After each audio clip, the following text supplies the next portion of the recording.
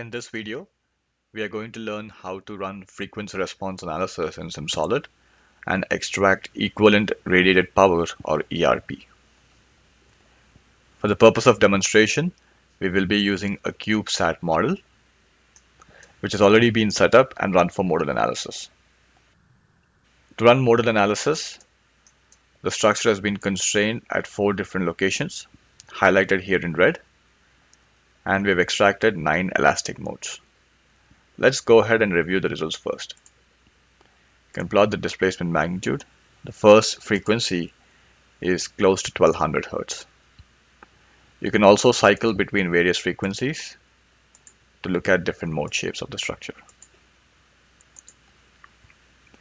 Now, since we have modal analysis run, we're going to use this to set up frequency response analysis. And to do so, you can go to your analysis toolbar, pick frequency response.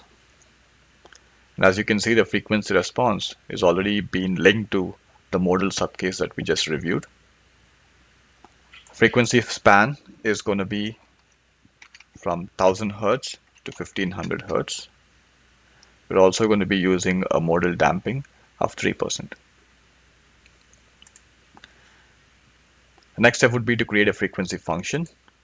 And to do that, we're going to use a standard frequency function, a harmonic type with an amplitude of 1 and a period of 1100 Hz.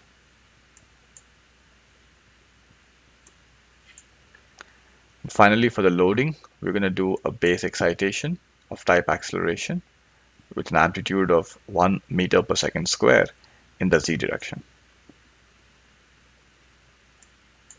Now that the frequency response analysis is set up, let's go ahead and run this analysis. Once you have the results available, you can query various result types such as displacements, velocities, accelerations, etc. Let's go ahead and plot some displacement magnitude. You can choose to animate it over a range of frequencies,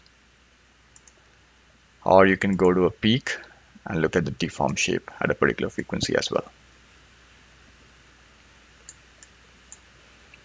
Similarly, you can also look at equivalent radiated power density or ERP density over a range of frequencies.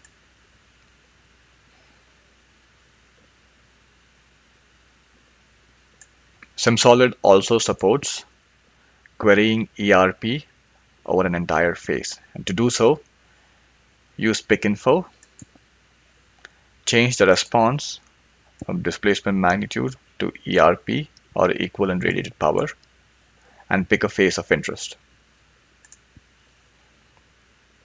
SimSolid is now querying an integral of the ERP over an entire phase and plots a curve that gives you the value of ERP on the picked phase over the range of frequencies. In this case, the maximum ERP is 4 e power minus 4 milliwatts. You can also pick a different phase and query the ERP on the bottom phase as well. And as you can see, the bottom phase, we have a max ERP close to 1300 Hz equal to 0.0018 milliwatts. SimSolid also gives you the ability to calculate the total ERP over multiple phases, and to do so, just pick both the phases in the pick info dialog to get the total ERP over both the phases. Thank you.